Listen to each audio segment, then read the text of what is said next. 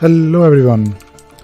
So I have been using LaTex for a couple of weeks now, and as I mentioned in my previous videos, I quite like it. It is wonderful, by the way. Now today I thought I'll probably share a few very simple things that I believe are really useful and can be extremely it can make you extremely efficient when it comes to document production or publishing, whatever you want to do with LaTex. And when I say efficient, I'm basically trying to share a few simple things that will give you some control.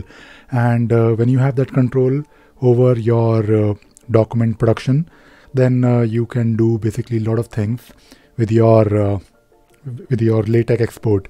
And if you look at this particular document, I have, of course, nothing but title and subtitle on top, along with date, author, and there is something called as exclude tags. So the point here is that most of your export based configurations, I mean, when you are dealing with org mode, you may be used to exporting it to HTML, because I do export my org files to my website ravi.pro, where I use these options. So these options will still work most of the times, but of course, there are some differences here and there. So I thought I'll probably, share a few things. For example, if you specify in your document, and by the way, if you have some code in your document, like if you're using org babel, which I use, you have to always, whenever you publish your document, you have to execute, whenever you do an export, your org mode will try to execute those code blocks, and you have to specify yes. So basically you have to give input. It will wait for your confirmation. But if you want, you can actually define this variable on top called org confirm babel evaluate nil. So using this option on top, you can actually just export, and all those code blocks will be executed.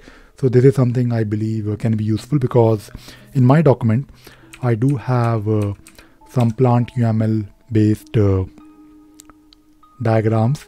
So I was a bit annoyed with, this thing. I was using it as, I do use it, but I have been using it, this variable for basically exporting my HTML files, but it will still work if you're doing something with LaTex. So basically, whenever you do an export, your LaTex export or your configurations of your normal org mode export will still be valid. But again, not always. And if you look at this particular document on the right hand side, this is of course nothing but a PDF. But if you notice, I don't really have my timestamp or my date, because I don't really want it in my document. But sometimes you do want it. For example, if I am sending a document to my clients, I usually have like a document version, which is on the second page of my PDF, where I want like a current date. So you can also insert dates, like dynamic dates, or the date when you exported or you performed the export.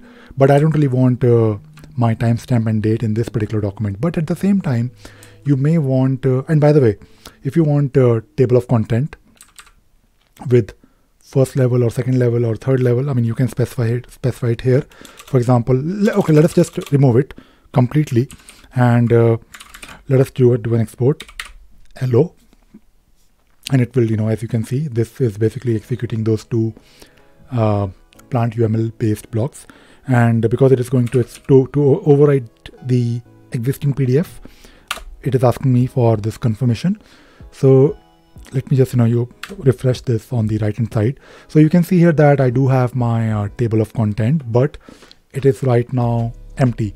And it's a weird thing with LaTex, because if you have a num nil, basically if I show you the same document in HTML, let me do HTML export, Control-C, Control-E, and I need to do H and H.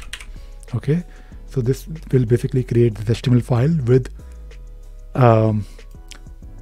table of contents, but the the thing is that if you're using num_nil, it will basically not use those numbers. Otherwise, it will prefix it with numbers. So this is basically the purpose of num_nil and ToC. But the problem with LaTeX is that if you need to have your table of content, if you want your table of content, you have to basically get rid of your num_nil. But there is another way. You can actually specify your table of content separately, which I will definitely cover. So let us do this export again and then do LO, and it will of course ask me for this confirmation whether you want to overwrite your PDF file.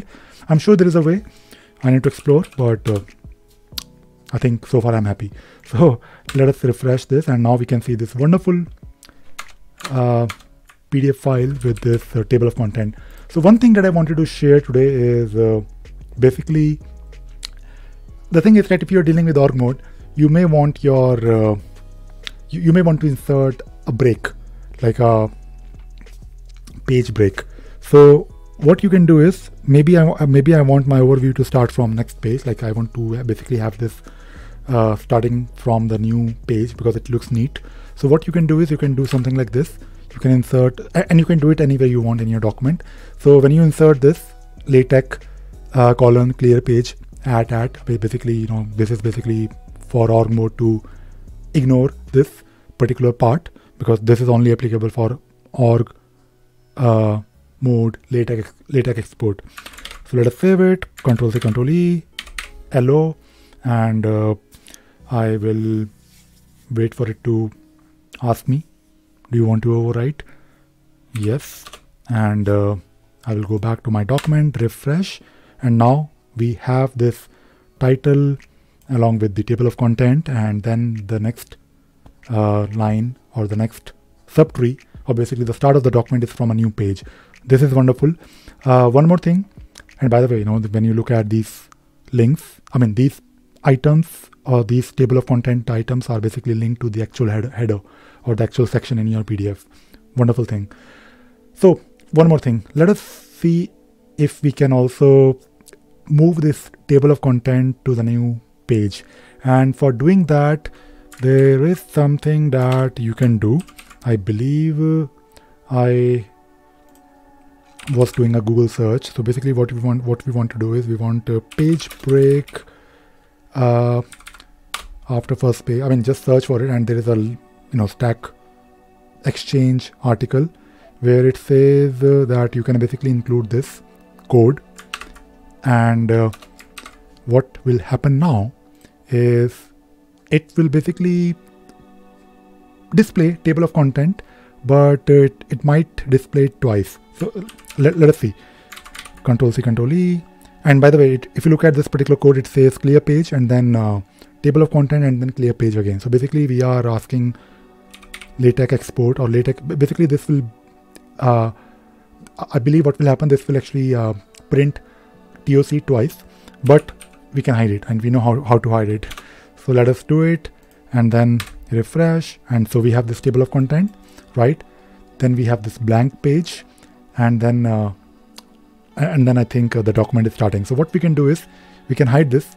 So we don't really want this particular part, and what I will do, I will say here on top, I guess num, not null, num. I think we have to do ToC nil, and let us do this one more time. Hopefully it will work. And I basically want, the requirement is that we want table of content to start from a new page. Yes, and let us go back. So this is looking fine. So we have the title and subtitle and author name, and then we have table of content. So this looks wonderful and great, and I'm happy with this, because this looks like a proper, if you're publishing a book, because now I am publishing a book, and I thought I'll probably share these things with all of you, because you may want to also do these things, wonderful things, when you're dealing with org mode and especially LaTeX. And that is it. That is all I wanted to talk about today. I hope you enjoyed watching this video and you learned something new today. Thank you very much. Bye bye.